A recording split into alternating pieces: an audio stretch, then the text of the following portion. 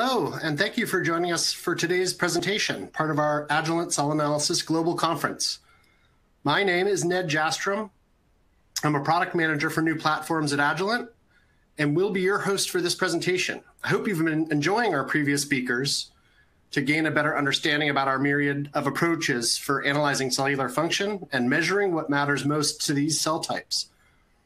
Throughout the earlier presentations, you've witnessed the connection between immune cell metabolic programs with cell state and cell fate, while later in the day, you'll have the opportunity to discover novel approaches for measuring immune cell killing and enabling 3D live cell imaging applications. I'm pleased to welcome Dr. David Ferrick, Associate Vice President in Agilent's Cell Analysis Division, as our presenter for today. David began his career as a University of California professor, then entrepreneur, and currently industry executive focused on life sciences tools, drug discovery, and diagnostics, specifically in the areas of immunology and cancer. He has commercialized many life science products into new emerging markets based on nascent technologies and advanced several drug screening programs from target identification to preclinical testing. He's authored over 150 peer-reviewed publications and has 13 patents, along with several book chapters. Dr. Ferrick received his PhD in microbiology and immunology from Georgetown University in Washington, D.C. His talk will showcase new concepts and strategies to target cancer through an understanding of the immune response. He'll discuss purpose-built applications that enable real-time measure of immune cell function, fate, and fitness. David has been leading our efforts, resulting in a combinatorial cell analysis tool bench, which provides the capability to measure, engineer, and control immune cell function, thus enabling translational researchers and drug developers to achieve the necessary level of therapeutic potency and safety. But before I hand it over to David, a couple of housekeeping notes. There will be a question and answer period immediately following the talk. And to help us get to as many of your questions as possible, we encourage you to type in your question during the presentation. David's passion for driving innovation in science is contagious and an inspiration to all of us within the Cell Analysis Division, and for me personally. With that, I'll hand over the presentation to you, David. Thank you so much, Ned. I really appreciate that. Coming from inside the tent, that's quite pleasant. I appreciate that. So, as Ned said, we hope that everybody's enjoying their day. And what I'm going to attempt to do here is take a lot of the topics that have been addressed by many of the speakers today and try to pull them together with some of the newest thinking and ideas and how our tool set is helping enable and you as investigators to make that progress.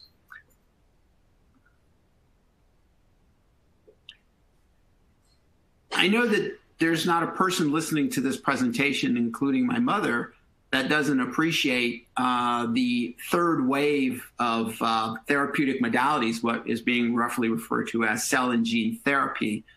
First being small molecules, followed by biologics, which are predominated by monoclonal antibodies, and now cell and gene therapy, which is a big part of immuno-oncology now. It's really leading the way in that third wave. And I think it's really important to look at some real numbers to really understand how fundamentally it's changing how we target disease with this newest modality. Right now, cell and gene therapies in development are projected to surpass monoclonal antibodies, which is now the current leader in a couple of years, to give you an idea of just how impactful this is. And of course, there had to be a tremendous amount of basic research preceding that in order to enable such a jump in this new modality. And in fact, as you can see now, if you look at the number of INDs that are being submitted to the FDA, look at the jump in 2019 versus 18, and this is just year to date.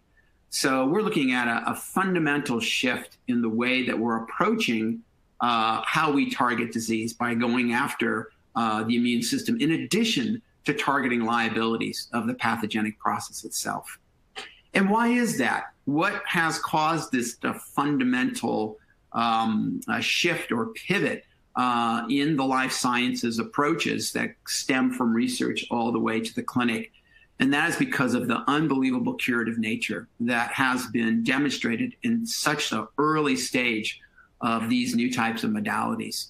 And that has really caused a number of us at all stages of the chain from research to the clinic to begin to adopt and include, not to necessarily transition solely to, but to really enhance our approaches and what we're capable of doing.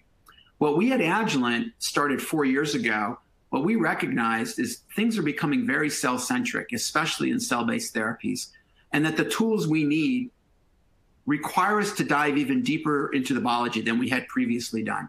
And so we really believe that in addition to all the tools we have now, we need to go beyond endpoint into kinetic measures. We need to follow the biology longer.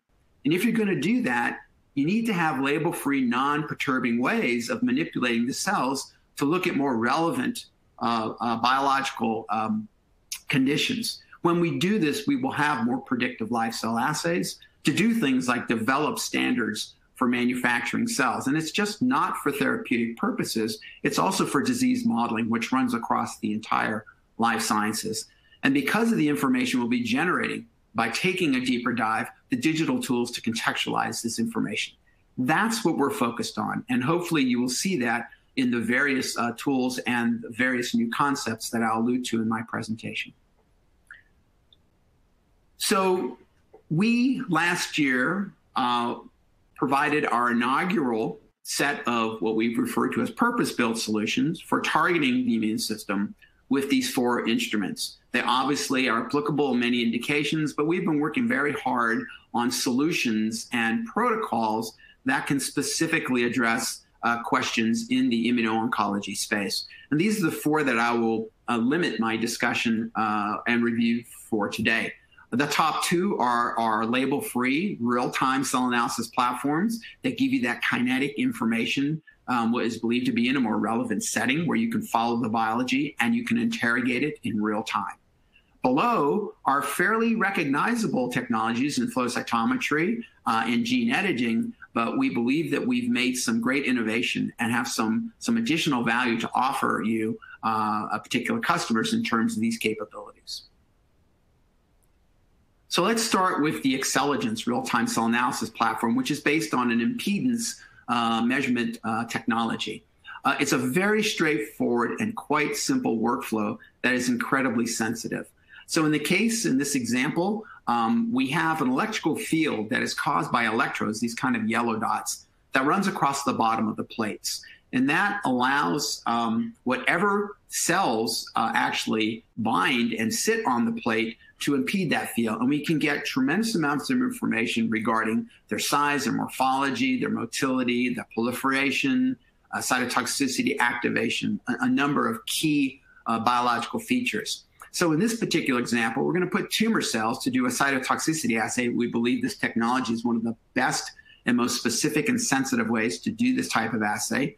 So we start by putting our tumor cells on the plate, let them grow for a day or so. This entire setup exists in the incubator, so you can run multi-day experiments, which is one of the powerful components of it. And then after we get our tumor cells going, we will add our T cells. The T cells, because they float above the tumor cells, do not interfere with that electrical field, and therefore you have an extremely specific readout of the tumor cell death and cytotoxicity. So you can see here that as the cells grow, the cell index increases due to the impedance increase. After we add some effector cells, in this case NK cells, if they're capable of killing the tumor cells, you will see a decrease. And that sensitivity, look at the effector target ratios, are much more physiologic. Other technologies, you have to use much higher 2-to-1, 10-to-1 types of effector target ratios that are not physiologic. Here you can go very, very low. So here's a recent publication from Nabil Ahmed's group showing here the publication of a dual targeting approach to cancer, where they used both a HER2 and an IL-13 receptor alpha-2 targeting vector for the CAR T cell, this chimeric antigen receptor. And what they were looking for is to get a sense of the relative efficacy in terms of potency of these various different constructs. And as you can see here, running this assay over several days, that when you in the first day, we're only looking at tumor cells. And you can see as they grow, they increase in their cell index. At about 24 hours, we add the various different CAR T cell and controls. And if they're capable of targeting the tumors and effectively killing them, you will see that impedance drop. And you can see that we can rank order in a very sensitive way the various different constructs that they were testing in this particular scenario. However, what's very equally informative is the next slide, which is unpublished data that was done several months previous to the published work, where the Nabil Ahmed's group was testing various strategies, different co-receptors, different tweaks to the construct to enhance immunoreactivity in these CAR T cells in an optimal way.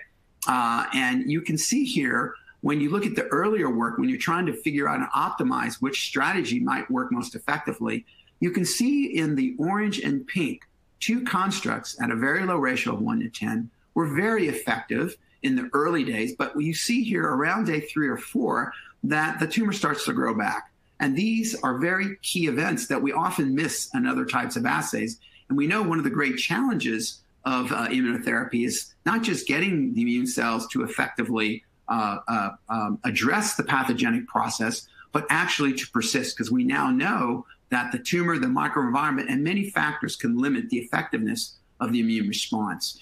And so here's a very great way of being able to identify these. And what's really interesting to keep on building on this story is just last year, a new version of the Excelligence system, this impedance system, came out that now has 3 channels of fluorescence. And this now adds a whole new dimension of additional measurement modality that can provide so much cellular context to in this case, the cytotoxicity data to keep this story going. Well, how can this benefit? What more value can this bring to these sets of experiments? Well, if you remember, we noticed that these 2 constructs here in the earlier optimization work gave a very similar type of effect on the tumor cell in terms of cytotoxicity. And then they both kind of departed here. And what you can see by imaging the tumor cells is the spatial resolution in addition to the temporal context of this kinetic assay. And what they learned, I can't show a movie here, but the movie is jaw-dropping, is that actually as the CARs target the tumors, they form this foci, and there are actually tumors that are resisting for an intermediate period of time. You can actually see them growing and essentially resisting the cytotoxic effect at different levels. And then when the tumor starts to overcome, you can see how spatially that occurs. And it's different between these 2 very similar constructs in terms of cytotoxicity, but you can really tease it apart with that spatial context. So this is the extra additional qualitative information that can really help understand what's going on mechanistically to design a more optimal approach. So let's move on now to Seahorse XF Analyzer. This is another label-free kinetic assay that can be run on cells.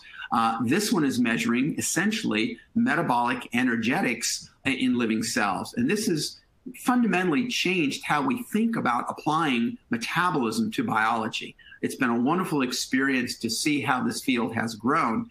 And quite frankly, at a very high level, measuring metabolism is the actual working end. That's the physical way that a cell goes about proliferating or dividing. And so it's a very direct measure. We believe it's the new way to measure biology, or one of the new ways to do that.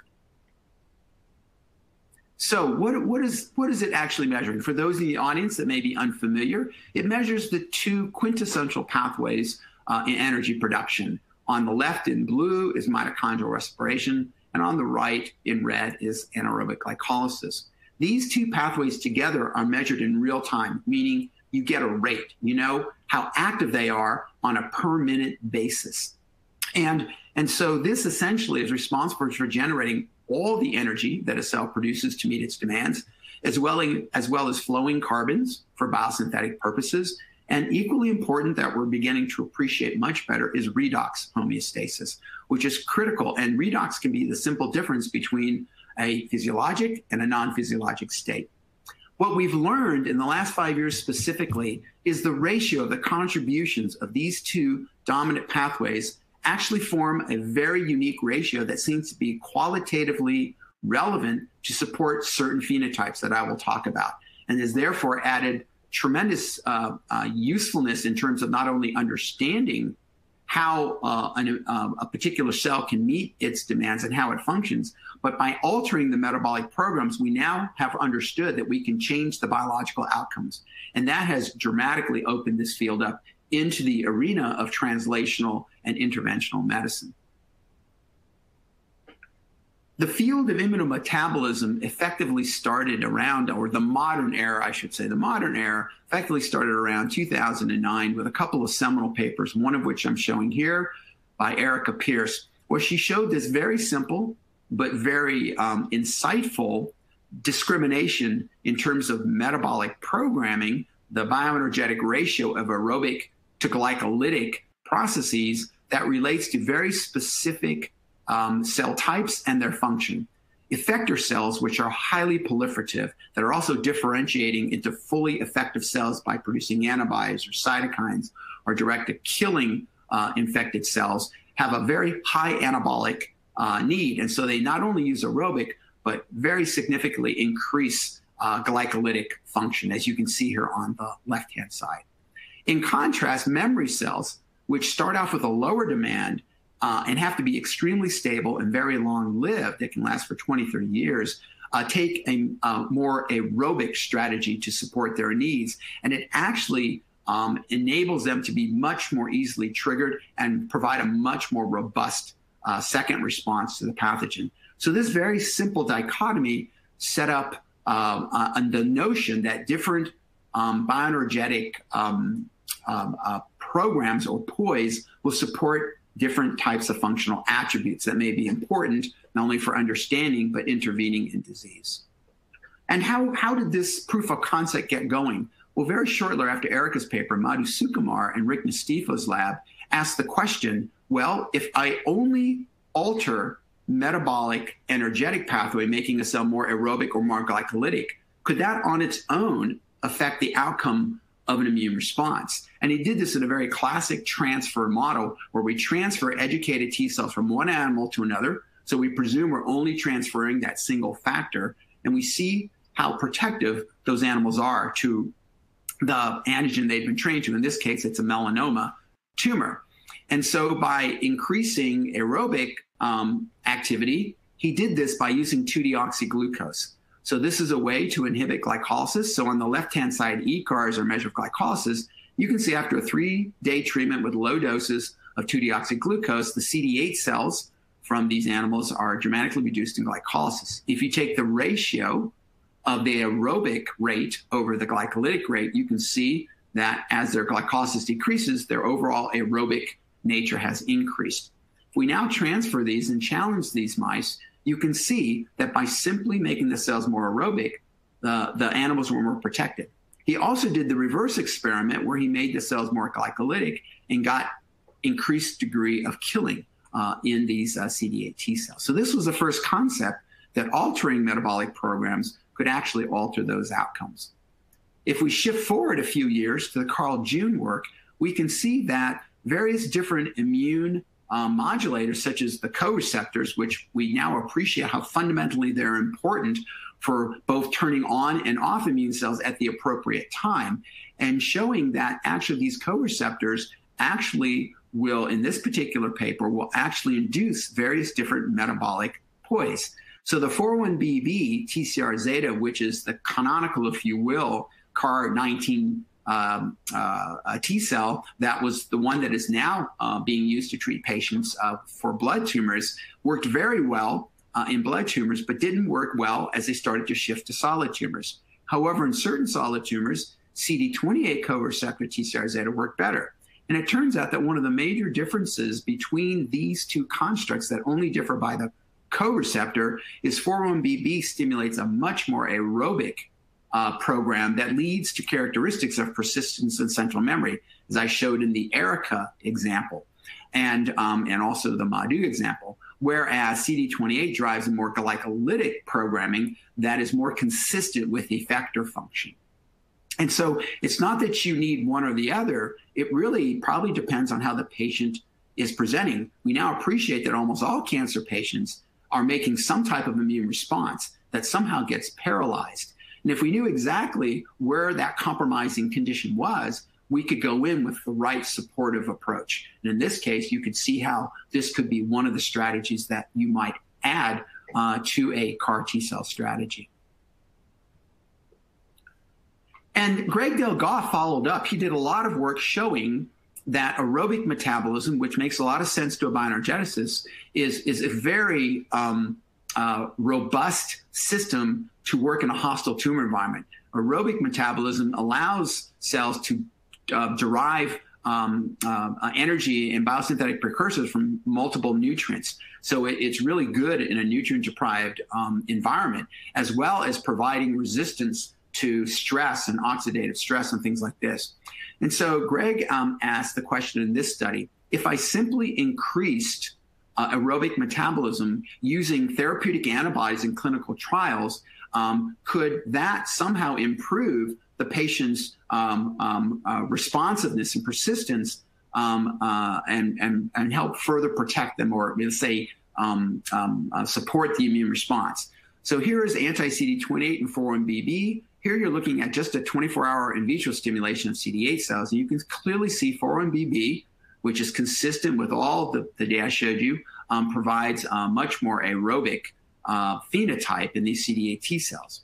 If you then do the next level of experiment, which again is a proof of concept of how a dosing regime might improve this metabolic poise of aerobic metabolism, here you're looking at 3-day in vivo treated and sorted CD8 lymph node T cells. So 3 days treat with these various antibodies and see what the metabolic poise was of the CD8 T cells from these animals.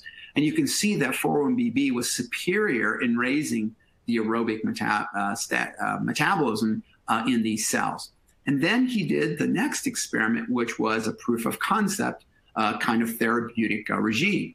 So once a week for 5 weeks, injected animals with either a control isotype or anti-PD-1, which is obviously known to be helpful and has data shown that it does increase aerobic metabolism at some level. Anti-PD-1 plus 4-1BB. 4-1BB has been shown to be toxic in certain studies. So they did the last regime, which was once a day for 3 days with 4-1BB, followed up by PD-1. As you can see here, that last treatment was extremely effective in reducing tumor burden. Again, showing that proof of concept. The last thing I want to show you here is some most recent unpublished data from the Carl June lab. Very appreciative of Roddy O'Connor, who did the work in that program, a professor in the program in that group. And what you can see here is there has been some recent papers that have shown that higher doses of arginine in cell culture can increase mitochondrial respiration. And so they asked the question, since when we engineer T cells, we then expand them before returning to the patient in an autologous approach, could we actually engineer some desirable attributes such as persistence by increasing mitochondrial respiration during that expansion process? One of the things that the CAR T cells have been very unsuccessful up to now is in targeting solid tumors. So this is a solid tumor model, a prostate tumor model, targeting a prostate antigen. And you can see here that if you culture these cells in 4 millimolar L-arginine, high doses versus the normal, you can see a much significant increase in this in vivo model decrease in tumor burden in this particular in vivo solid tumor model. And if you look at what's going on by looking at the respiration using the seahorse and OCAR, you can see that you can treat for 7 days. And then what they did here at day 15, they washed out the arginine at day 7. So you're looking at an additional 8 days without arginine, but you can see it maintained this increased aerobic metabolic poise, which, based on the previous work, might be a way to improve persistence when returned to the individual. So in summary, what we've learned is that the bioenergetic state, the contribution of both aerobic, mitochondrial, and glycolytic pathways have a very qualitative nature in supporting the appropriate state or cell fate as well as the functionality. And that we can actually follow the transition between these equilibriums by monitoring the rate at which, for example, glycolysis can increase during proliferation and activation. And we see that these cells have very different states. When the immune system is working correctly, that's why most of us are very healthy. We're repelling infectious and pathogenic processes continually.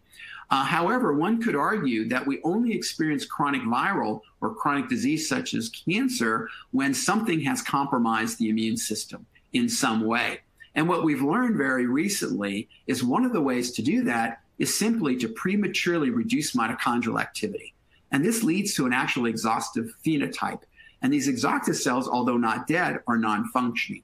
And there's some early reports where you can actually turn them back on in some of the CAR T studies where they've retrieved in relapsing patients some of these CAR T cells. We now can appreciate from recent studies that one possible way to essentially make the cells, condition them to be more resistant in those hostile environments is by increasing by various means mitochondrial activity, whether it be through constructs or some type of media conditioning. Before I move on to the NovaCyte and the Sure Guide that I'll spend a couple minutes with, I just want to share with you that we have a new product out that's being released, just released, and that is a new Seahorse next generation platform to replace the XFP Mini, our smaller system that runs more precious dedicated samples, and we're calling it the HS for High Sensitivity Mini. And what's different about this new instrument from the instrument that the XFP? Well, first of all, we've dramatically improved its ability to resolve small differences in respiring cells. And that's extremely important for people doing immunology work or work with cells that are in a resting state because their energetic status tends to be lower. Also, we've really designed this for workflows using suspension cells, which again, to help out individuals, especially in immunology. And so we believe it really expands the kinds of things you can do and increases the types of experiments that were somewhat out of reach before this new tool. Here's real quick what the data looks like. Where this cell matters is in these lower respiration ranges where it's harder to see significant differences between cell types. You can look here at the standard deviation rates on the same exact cells being run on the XFP versus the XF Mini. You can see how dramatically improved the data quality is because we can now discriminate with higher confidence at lower rates. Another great attribute of this new system is we went to the cloud. We fully enabled our analytics that now are accessible in the cloud. This is the first fully enabled a cloud-enabled platform, and all platforms that we generate going forward will be fully cloud-enabled. And I don't have to explain what that means to the younger people in our audience. That gives you full accessibility, collaborative potential, moving information around, accessing what you need, when you need, and where you want to do it. So we believe this is really going to, set our customers free and enable people to be much more flexible and to be much more directive in the work that they're doing. Here's just an example of some of the kits that are coming out. This is our new T-cell activation kit designed for human cells. We provide everything necessary, the assay kit with all the reagents. We have PDL-coated plates. This is what's going to dramatically improve the quality of adhering suspension cells in a very relevant state for doing this kind of work and opening up this early window of detection. You can see here how amazingly robust the data is, and you can barely see the standard deviation bars here, especially on the CD4 versus CD8 T cells. You're looking at activation as a measure of proton efflux rate, which is our measure of glycolysis. The last thing I'll leave you with before my last two topics is an actual preview. This product has not launched yet, but we're so confident of the timeline and where we stand that we are quite confident by the end of this year, we'll have it available to you. And by simply altering the consumable, the HS Mini plate, we can increase dramatically the signal that you're getting from our biosensors. And what this does is allow you to use fewer cells, something that we know many of our customers ask us about, especially when you're dealing with sorted cells or, let's say, infiltrating lymphocytes, cells that are hard to get a hold of, that you're never going to fill up a 96-well plate with.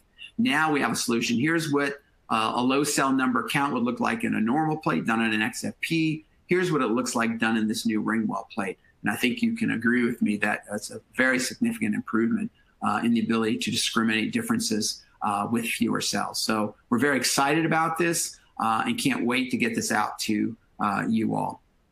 So let's change gears for the last two that I want to talk about, and that is now flow cytometry. It's incredibly useful and a very popular tool, especially among immunologists. And so what's different about the Novocyte Quantian line that we have through our acquisition of ACEA? It's bringing the latest and best of performance, number of colors, and really robust activity to the benchtop. So these cytometers bring a capability that you normally have to go to a core, or you need someone that's pretty well trained, if not highly trained, to do this work, to the benchtop, where really it now becomes a common tool, a democratized tool that pretty much anyone in the lab can use. It's won several awards for the fact that it's so easy to set up. It's almost essentially automatic shutdown, things that make it really easy to move from one user to the next. But it brings all the power of new silicon-based photodetectors that really provide extreme sensitivity and the ability to really discriminate colors without making manual adjustments or other things that require quite a bit of knowledge to do. So we're very excited about this particular tool. It blends very well with the other real-time analysis tools in terms of characterization. Here's just a very simple example looking at a CD19 panel for a CAR T cell. You can see here that you have a number of different subsets and different markers, differentiation activation markers that can be interrogated. But what's really cool is it can run both beads and cells. So you can look at bulk cytokines, you can look at intracellular staining. So it really expands the type of panel and analysis you can do. As we all now appreciate, cytokine storm has become a real big deal, something that's probably always been there. We just never appreciated until immunotherapy, and now with COVID and infectious disease, this is becoming a key thing we need to understand better in immunology, and being able to look at both cytokines and immune subsets at the same time is going to really be extremely helpful in doing this. And we believe that this particular platform is ideally designed to do this. We also are going to be looking at combining it with our other cell analysis platforms so you can get the best of both worlds. In this case, you have an Excelligence to give you this nice kinetic readout of the biology in combination with being able to, in this case, sample the media at various time points, run on the Novocyte to assess all the different soluble factors such as cytokines, granzyme, and other mediators of cytotoxicity. And with that, this brings us to our last tool and solution that we want to share with you. Again, gene editing needs no introduction, and I know that many of you are probably using this tool. And using gene editing in the laboratory is definitely very tractable and very useful, and it's obviously improving every day. But as you move downstream into drug discovery and into clinical uses such as engineering cells, some of the earlier work has just begun to happen. The efficiency and the accuracy is not anywhere near where we need to be. So many people are working on ways to improve the overall fidelity and accuracy of this approach. And many of you may not know, I had no idea before I joined Agilent, that through a number of acquisitions, they and through the manufacturing development, we were actually a world leader, not just in producing DNA and RNA oligos and synthesis, but actually the quality. And we produce the longest and highest fidelity, both DNA and RNA oligos. Why is that, and how are we able to do that? We use a chemical synthesis process to do that, and it's highly robust.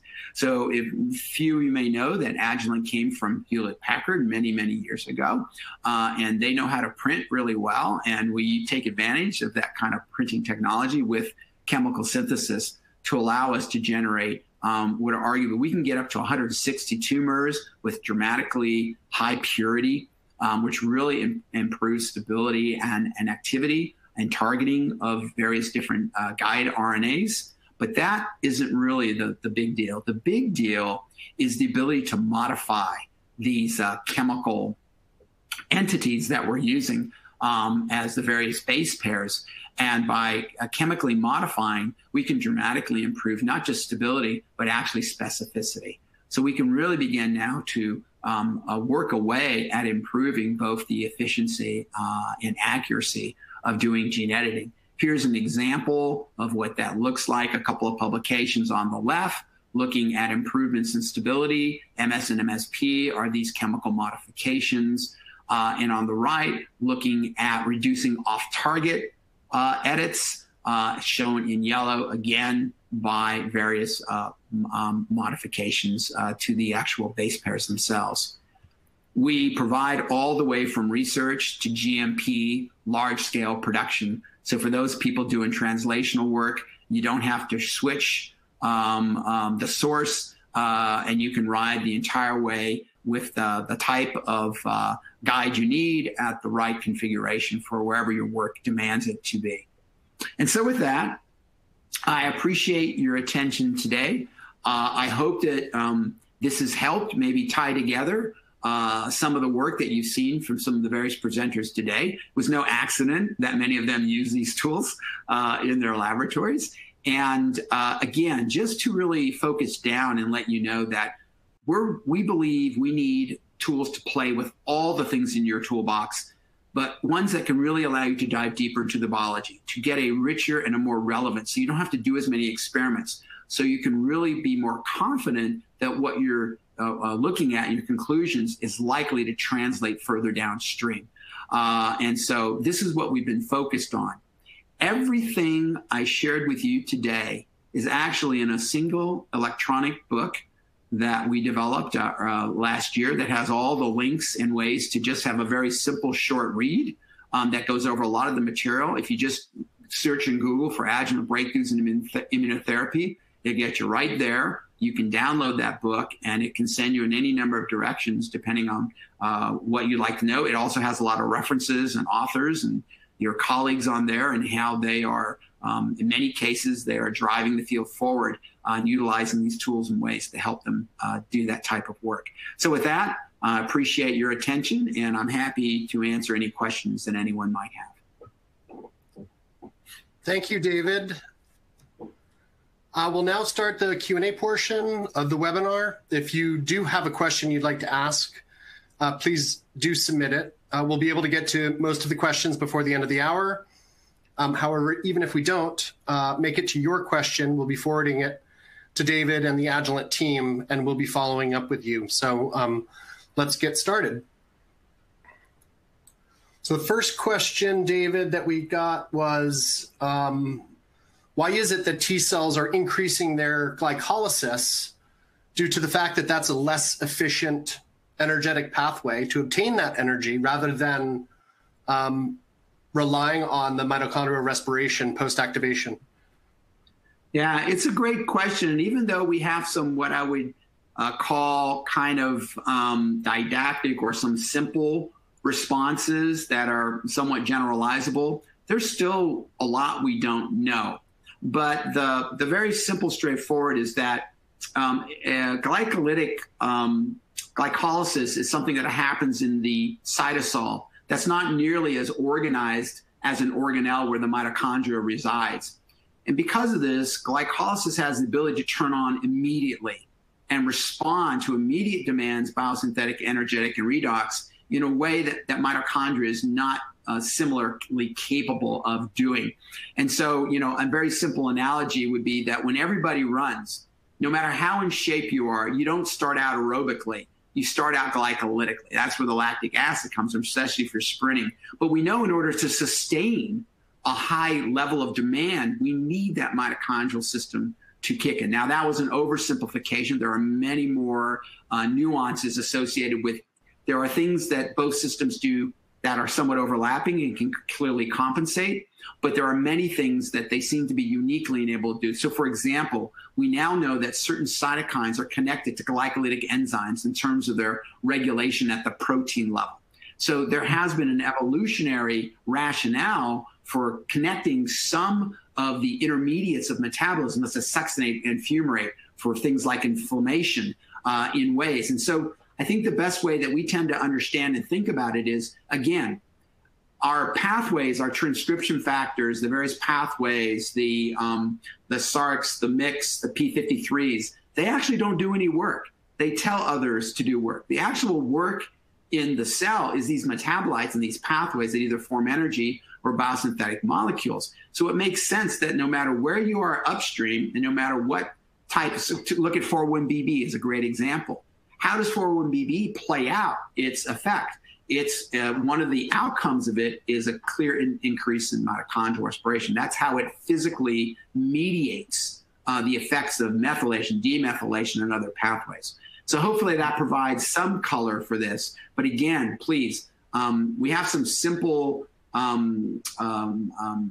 correlations, and maybe a little more than simple, but there's still quite a bit that we don't understand. And now that we have better tools, I think every day we're seeing more and more insight. Navdeep Chandel's lecture that he gave, I think a couple lectures before this, it's a perfect example of what we know and what we don't know and how we can start to get to those answers. So I'd really recommend that viewing that one amongst Ping-Chi Ho, Hong Bo Chi, and some of the others that really are driving into this, this understanding. Thanks, David. The next question that came in was, again, about T-cell persistence. And within our technology profile, portfolio rather, can you predict T-cell persistence, knowing the bioenergetic profile of T-cells? And the person that asked the question also asked, we'd like to hear your comments on what you think in terms of modifying some metabolic genes to promote mitochondrial activity in an adoptive cell therapy setting. Yeah, that's a great question. Great question.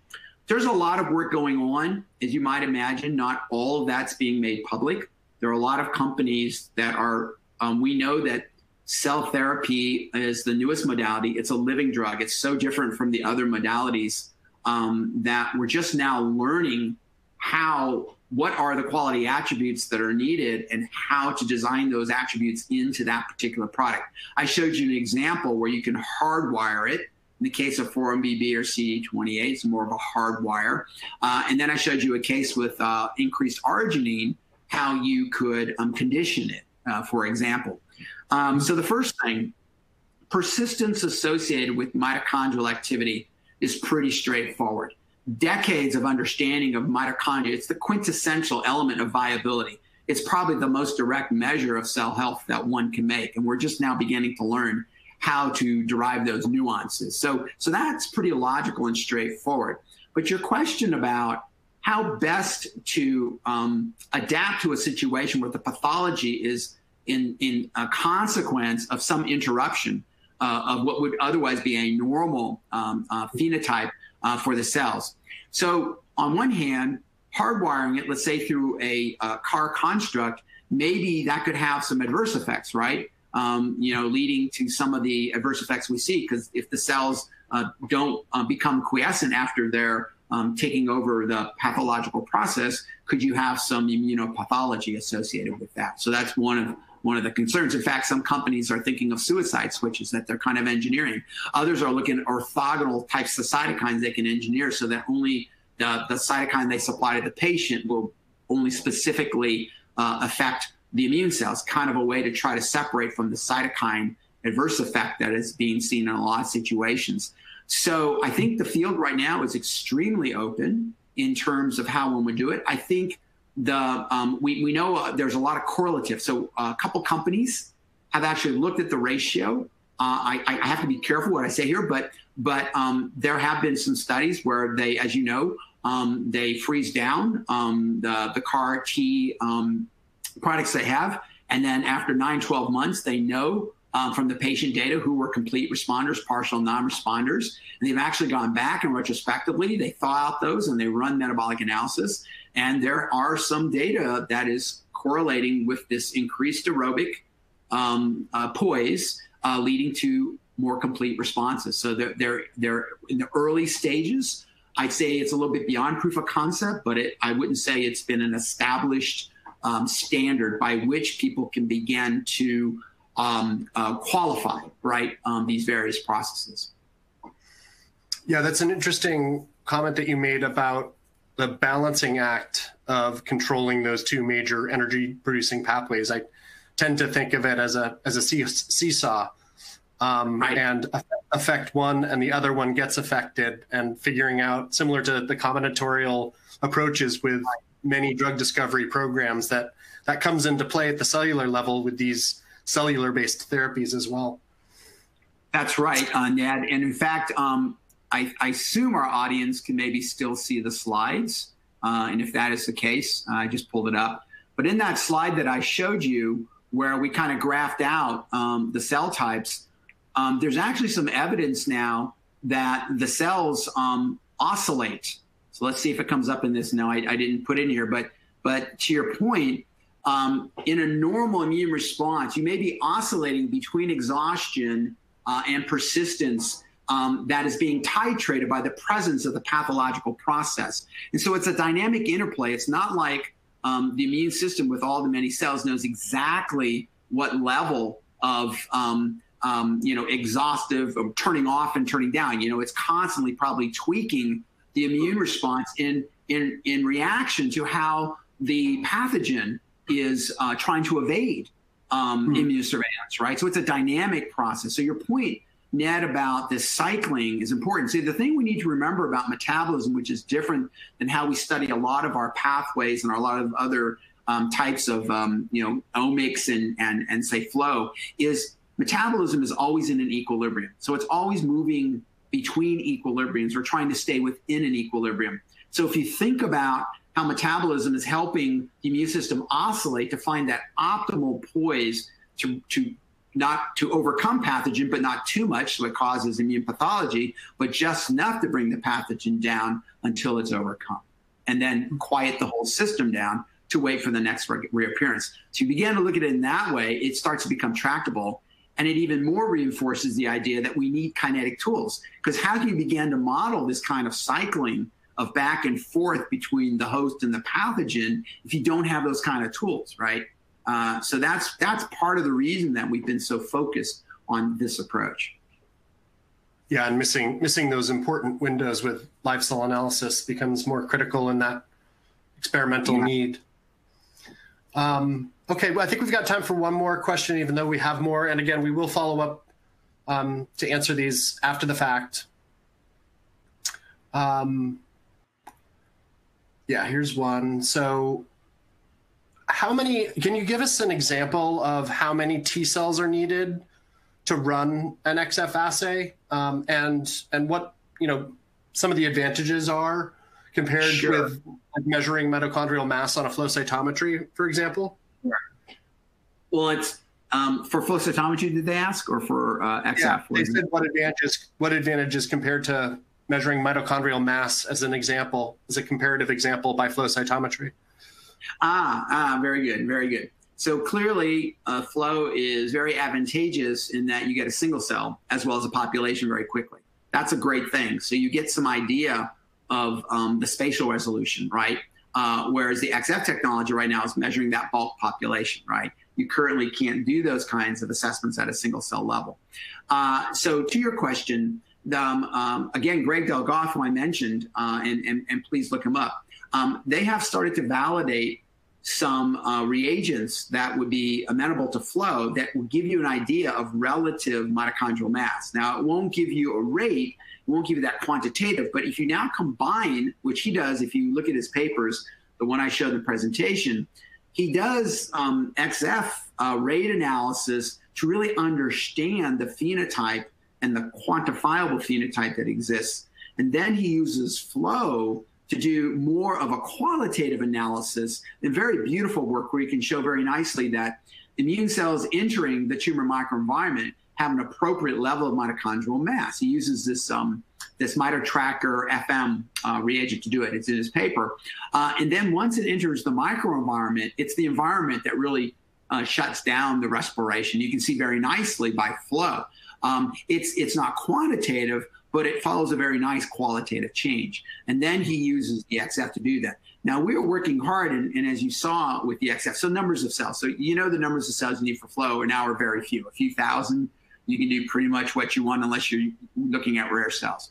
On a normal XF experiment, if it's a cell line, you're in the 30, 50,000 range. If you're in primaries, especially immune cells, you're probably somewhere between 250,000 to 500,000. I think most people are getting more down to 250 or so.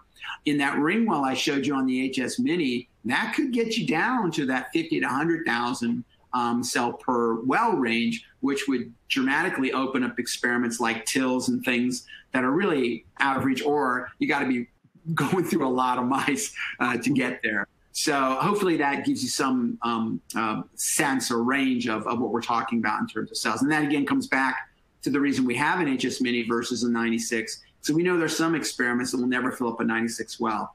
And because you have this kinetic data and can do injections, you can generate a lot of rich information from a single experiment. So a lot of people don't need as many groups. They don't need to run a full 96 well plate, even if they have sufficient cell numbers to get the kind of quality data they need. And that's what we found, that both have a place in the lab. In fact, many of the labs that do a lot of this have access to both, because there are times when one is the right format and there are times when the other is.